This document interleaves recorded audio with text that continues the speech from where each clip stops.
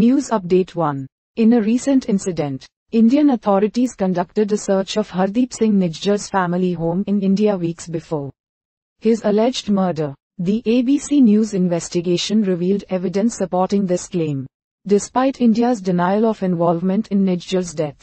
News Update 2. According to Foreign Correspondent's investigation, Indian authorities closely monitored and questioned them while they were in Punjab, where Nijjar grew up, and his home was searched.